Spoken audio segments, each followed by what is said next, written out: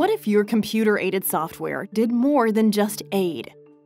What if it were a personalized, expert assistant that could help optimize workflows and productivity for every user in your organization, empowering them to work with unprecedented speed and efficiency?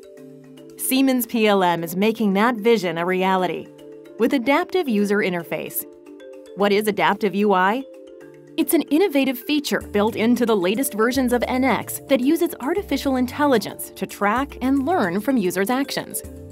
It then predicts the NX commands users will most likely want to use next based on the context of what they're doing at the moment, and presents those commands on a compact Adaptive UI panel to speed users through their current workflow.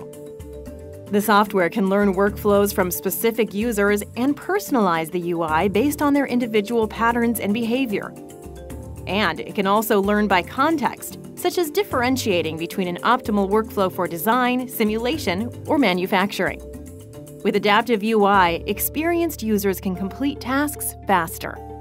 Organizations can also share best practice workflows generated from experienced users to onboard new users and accelerate their productivity. Adaptive UI can even learn from existing designs by reverse engineering their workflows. This can be done with designs created by previous versions of NX or created by other computer-aided software, which can smooth migration to Siemens applications.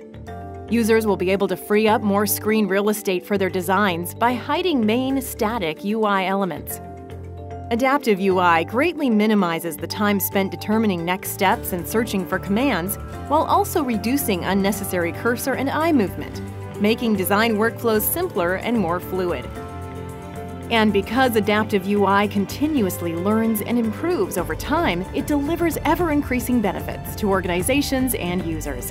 Adaptive UI is yet another game-changing innovation from Siemens PLM, created to maximize your organization's productivity and competitive edge. Siemens, ingenuity for life.